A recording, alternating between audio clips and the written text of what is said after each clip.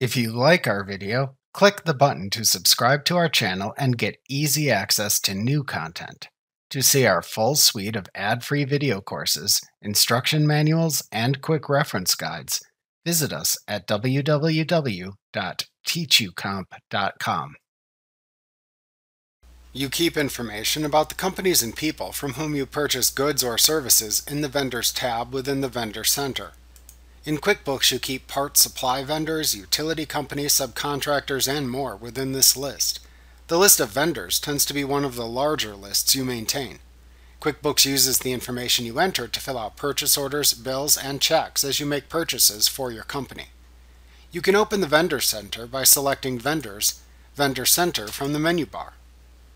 To access the Vendors tab within the Vendor Center, click the Vendors tab at the left side of the Vendor Center window.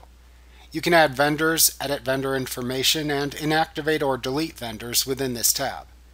To add a new vendor to this tab, click the New Vendor button in the upper left corner of the Vendor Center, and then select the New Vendor choice from the drop-down menu to open the New Vendor window.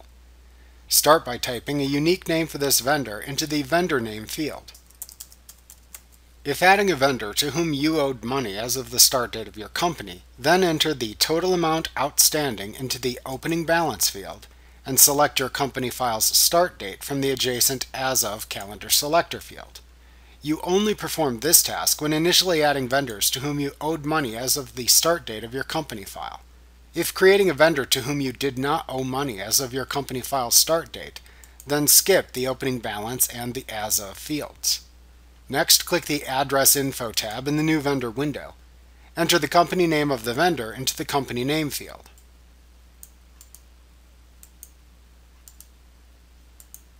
If the vendor is an individual, then enter the person's information into the Mr. Ms., first, middle initial, and last name fields. Enter the vendor's job title into the Job Title field. Then enter the vendor contact information you want to record into the next 8 fields available. There are 8 data field choices shown by default. However, for each field, you can select what data to record by choosing the name of a data field from the drop-down field labels shown. Then record the associated vendor information within the adjacent data field to the right of each drop-down field label. The data fields shown by default are, from top to bottom and left to right, main phone, work phone, mobile, fax, main email, CC email, website, and other 1. Your choices of alternate fields for which you can substitute the default information are home phone, alt phone, alt mobile, alt fax, alt email 1, alt email 2, LinkedIn, Facebook, Twitter, URL 1, URL 2, URL 3, URL 4, Skype ID, other 2, and other 3. In the Address Details section at the bottom of this tab, you can enter billed from and shipped from address information for the vendor. You can type the vendor's billing address directly into the Billed From field, or click the Edit button to the right of the Billed From field and then enter the billing address into the fields within the Edit Address Information window that appears. If you enter the address information into the Edit Address Information window, then click the OK button when finished to display the address you entered within the Billed From field. If the Shipped From address is the same as the Billed From address you entered, click the Copy button to copy the billing information into the Shipped From field to the right. If they are not the same, then enter the shipping address into the Shipped From field. To continue entering vendor information, click the Payment Settings tab at the left side of the New Vendor window. On this tab, enter the default purchasing information from the vendor. You can enter the account number assigned by this vendor if the vendor gives you an account number by entering it into the Account Number field. This number will print in the memo field of checks you remit to this vendor. If the vendor assigns you a credit limit, enter your credit limit amount into the Credit Limit field. Next, use the Payment Terms drop-down field to select the default purchasing terms you have been assigned. You can enter the name of the vendor as you want it to appear on checks you issue to the vendor into the Print Name on Check As field. After entering the vendor's payment information on this tab, click the Tax Settings tab to continue. On this tab, you can enter the vendor's tax ID number for 1099 subcontractors into the Vendor Tax ID field. If the vendor is eligible for a 1099, check the Vendor Eligible for 1099 checkbox. After entering any vendor tax information, click the Account Settings tab to continue. On the Account Settings tab, you can enter vendor account pre-fill information.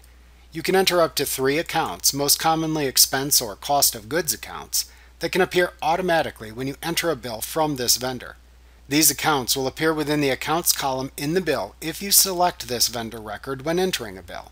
This can save time if you always attribute amounts from a particular vendor to the same accounts. For example, if entering your telephone company as a vendor, you could select the telephone expense account from the first drop-down on this tab to have that account automatically appear when entering a bill from this vendor in the future.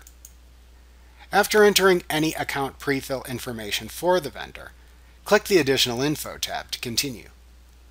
On the Additional Info tab, you can use the Vendor Type drop-down to select a vendor type, or you can enter a new vendor type directly into the Vendor Type field. This allows you to classify and categorize vendors for reporting purposes. At the right side of the Additional Info tab, you can enter any custom field values for custom fields you have created for your vendors. We will cover creating custom fields for your QuickBooks lists in a separate lesson of this chapter. After you have finished entering the vendor information, click the OK button to save the new vendor record and close the window. To cancel the creation of the vendor record instead, simply click the Cancel button to cancel your changes and close the window. To edit existing vendor records, to add missing information, or otherwise change the vendor records, first select the name of the vendor to change within the Vendors tab in the Vendor Center. Then either double-click the name shown in the vendors list, or click the Edit button at the right of the Vendor Information section to the right of the vendors list to open the Edit Vendor window. Make whatever changes are needed in the tab shown in this window, and then click the OK button to save the record. Like all QuickBooks lists, you cannot delete a record once you have used it in a transaction. After a record is associated with a transaction, you can only inactivate the record to hide it from view. You should review the lesson 3.8 in activating and reactivating list items to learn how to perform this task in your QuickBooks lists. However, if you created a vendor record but did not use it in any transactions, you can delete the record from the vendor's list. To do this, select the record to delete from the list, and then select Edit, Delete Vendor from the menu bar. You will need to click OK in the confirmation message box that appears to permanently delete the vendor record.